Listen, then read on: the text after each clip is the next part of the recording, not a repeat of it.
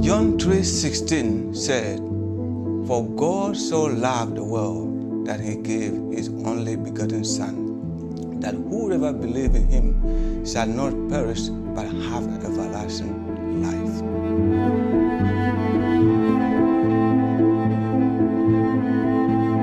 Burkina Faso is a very dry country.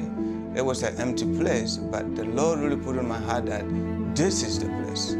Whenever I come and I stood and look at the land, what I see the people. I see women bringing their children to school. I see the children themselves pedaling their bike to come to this school.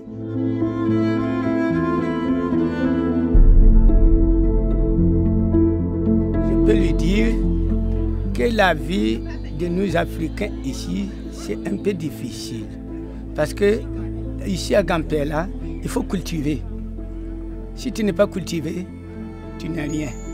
Alors, à l'école, il faut que tu puisses fréquenter bien pour pouvoir gagner le travail, pour te nourrir et nourrir ta famille. Sinon, on ne peut rien faire encore. Il n'y a pas autre chose à faire encore. Il n'y a pas autre. Les enfants, je dirais ceux qui n'ont pas eu de l'éducation, si ce sont des garçons, ils vont aller pour creuser des caniveaux pour avoir de quoi survivre. Si ce sont des filles, les parents décident de les marier et puis ils vont aller pour travailler pour les marier. Quand on est fille au Burkina Faso, les problèmes rencontrés, on peut dire que souvent on rencontre la prostitution. C'est important partout. Partout dans le monde, je crois que c'est l'éducation qui est en première position. Si on voit que le monde est en train d'évoluer, c'est parce que de plus en plus, ce qu'on ne connaissait pas avant, on connaît aujourd'hui. Et on cherche à connaître encore d'autres choses. On ne pouvait pas aller à la Lune, aujourd'hui on part à la Lune. Tout ça, c'est à cause de l'éducation.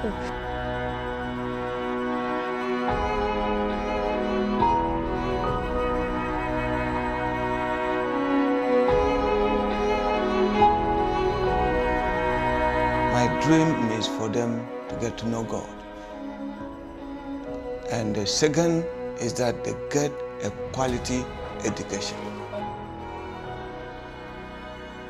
That's my dream for them. And that they become future leaders that can influence this community, the country of Burkina Faso, and even the whole world. Quand je serai grande, je vais me voir de pouvoir soutenir avec mes parents et de pouvoir devenir une grande personne dans le pays. Même si je peux, je vais devenir une présidente.